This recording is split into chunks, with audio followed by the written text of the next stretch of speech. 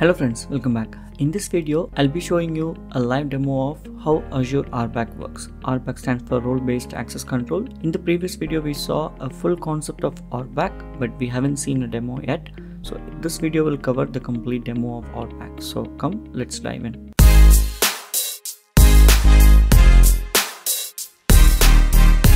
Alright, so I have opened up the portal. I've logged into the portal. Now, the first thing that we saw in the video about RBAC is who, right? So we have to deal with this who first. It could be a user, it could be a group or a service principal or a managed identity. Okay, so let's take a look. I'm on the portal. What you can do is you can either create a group, a resource group, or a particular resource. So let me take an existing one. So let's go to all resources. So because I have a lot of resources, I will just go inside any of the resource group. Okay, remember the security principle is the first thing that comes into picture, and in this I'm talking about a group. Okay, resource group. All right, so we are inside the resource group. Now this is something that you should know from Azure perspective. So RBAC is very important, and that's the one which will give you access to the granular level. Okay, it's not very wide, it's a very granular level. Access is possible only through the Azure RBAC.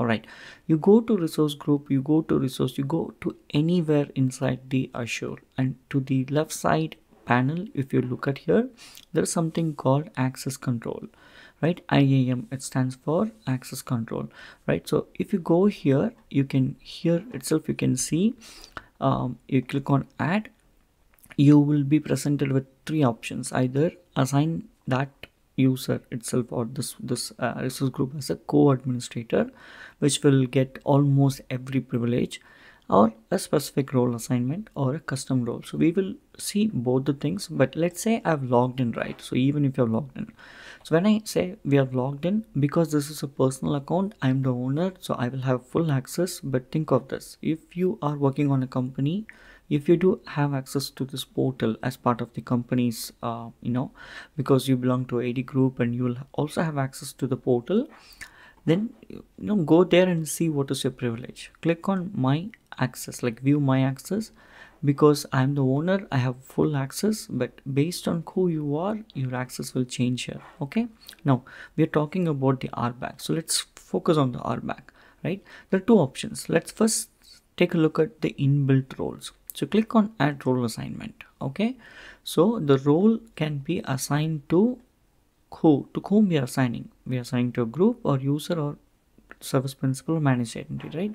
I will show you everything here.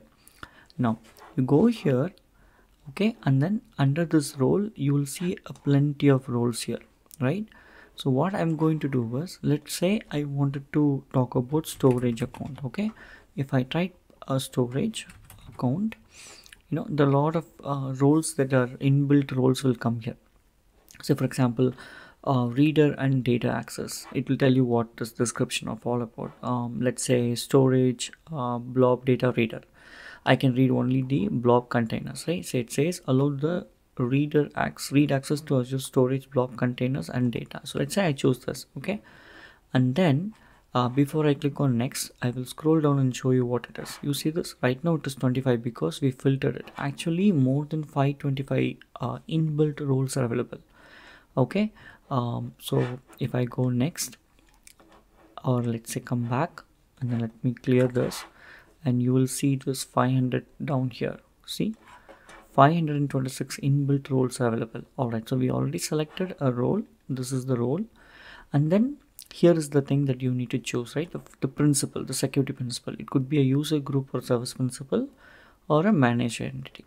Let's say the drop down option is the radio button is choose as the first one. You need to click on select members. You cannot just proceed because it will show you errors. Okay, when you click on select members, based on which option you have chosen here, okay, it is giving you options here. These are the dummy users that I created under the users of this account. Okay, under my organization. When I say organization, learnsmartcoding@gmail.com is a login for Microsoft Azure, but that's one of the 10 for Microsoft. Okay, so I'm one of the organization. How big I am, how small I am, doesn't matter. It's just an organization. Okay, so under which I have these dummy accounts. You can see chris@learnsmartcoding dot on microsoft.com, right? It's basically my email ID appended to the subdomain of this on microsoft.com. I can choose any of these users, or I can also choose manage identity, and then if I refresh this, okay, select members, you see now the option changed. Now I have only one subscription, so I'm clicking on that subscription. In company, in organization, there will be multiple subscriptions. Okay, now it will give you what are the managed identity that are already there under this subscription. You can choose any of these things. If you remember one of the video, I've showed you how you assign the system identity of a web application, right? Web app. So those things will come here. Okay, so let's say I choose this, and then it will list down what are those. So you see essential product API, it's basically a web app. It's showing, right? It's a web app. All right, so I choose the subscription here, and then the manage identity. Once I choose this, right, it will list down what options I have. I have these two managed, like the system identity basically. So these system identities are nothing but my web app. You can see with this symbol itself, I can choose this, and then I can say select.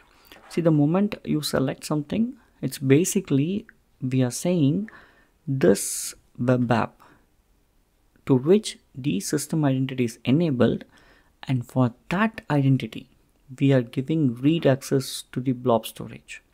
So without even the credential, this application can now try to access the blob storage as a read-only user. And then if I say next, it's just an extra condition. If you want to add, say click on review and assign, and you will be able to assign it. Okay, so this is how you assign a role to a particular thing, right? It could be user, group, it could be a system identity or managed identity. Okay, let's say I wanted to assign a role. Let's go to the users, right? So users. All right, so if you go to the users, right, you can create your own users. Go to the role assignment the way we did. Instead of the system identity, you pick up a user and then provide an access. And if you log off and log in using that dummy user, you will see how you have access to that user assigned, right? Only the user will be able to go to that storage account and will be able to read. He or she will not be able to see anything else. But generally speaking, right, these things will not be done from the organization. They will do it at the group level. So for a particular group, they will do this role assignment and they put the user into the multiple groups. Okay, some group might have access to only the storage account, so that user will go inside that account, that group, and that user might also go into a different group which might have some other privileges, right? So that's how the role assignments happens, and that's what called queue, right? Now what is the next thing that we saw?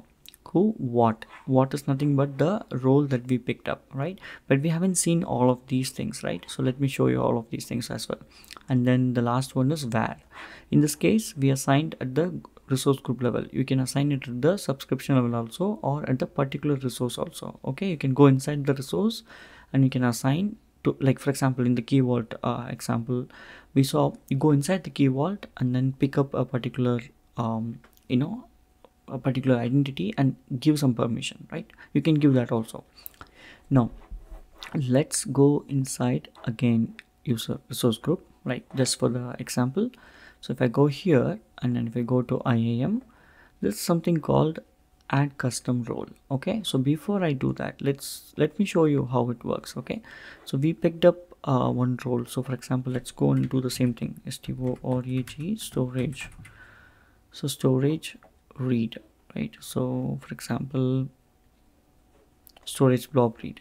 So next, and then I can pick up somebody just for namesake, and then conditions review.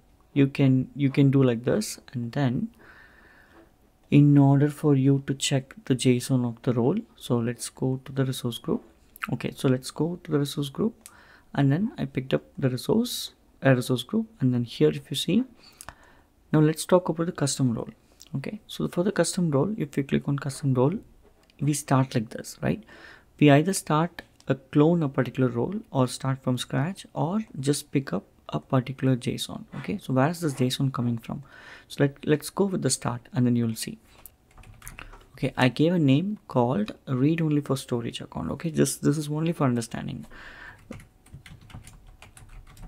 storage account. Okay, and then if I go to permission, here this is what you need to understand. Okay, see, there are two things: add permission and exclude permission. Okay, so let's go one by one. So if I click on add permission, take a look at this. It will give you all the resources access. It will give you. So here let's search. All right, if I search with storage account, here you see this storage is coming, and here remember we had 3 options, right? So let's go back and understand here. You remember here, see, when we are building a new custom role, basically you will end up seeing this kind of a JSON. It will have a name which we gave, description we gave, and there are 4 important things: action, not action, data action, not data action, and where you're assigning. That's called assignable scope. So let's talk about this action now. So if you consider here action, data action, right? And then this is like adding permission. All right, so here if you look at this, I am going to give access to this read. Okay, read access I say add, which means I'm able to read access, right? And then if you go to JSON, see, the read has become onto the action part. We still don't have this not action and data action. So let's go to permission. Okay, and then let's go and click on exclude permission. So here also I'm going to do the same thing. See, I'm giving right here, but here what I will choose is not data action. So for not data action, let's see what happens, right? So I'm not giving write access. I don't give delete, or maybe just I don't give delete access. Okay, I added. Let's go to JSON. You see this not data action was already added. Okay, this is a denial thing. So let's go here. Let's go to, so now if you go and click on data action, okay, so we have data action and action. So data action, I'm saying write is possible. So see, 3 different things I've added. Now we got data action, action, and then not action we have not got. So let's say exclude permission. Click on exclude permission and then say storage account. So all right, so if I go to JSON, what do we don't have? Not action we don't have, right? All right, see, let's say I give this permission. Okay, so we got everything. So let's understand this, right? Action is we are giving them read access. Not action is they cannot delete. For data action, they can write, but they cannot delete. Okay, so we have to be very clear on this. This is called permission. We do not have the assignable role yet. That is what the third option is. Assignable scope is right now it is assigned to this resource group. Okay, we can also click on this and then choose at what level you want to do. See, I have only one subscription. At the subscription level I'm giving, or if you say I don't want this, I want the resource group level, it will ask you to which resource group. I click on this, it is already there. So let's say I give this to this different resource group. Okay, select, and then if you go to JSON and see, it will give you options of what it has, see, to where it is assigning. Okay, and then click on review create. That's it, a role will be created, and the created role will be available for you to choose when you do this role assignment. Like how you saw the inbuilt roles, similarly you can pick up these kind of custom roles as well. So now I hope you understand how the inbuilt roles are used, to where it is assigned, at what level it is assigned. So remember who, what, where.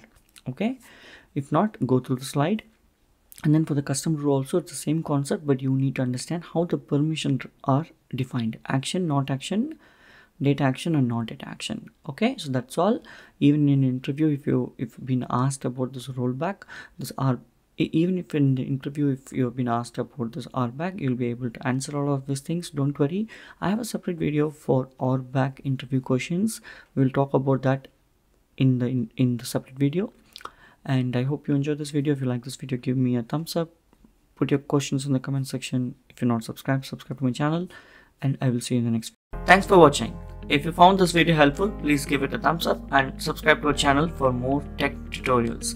And don't forget to hit the bell icon to get notified when we post new videos. If you have any questions or suggestions, leave them in the comments below. Happy coding!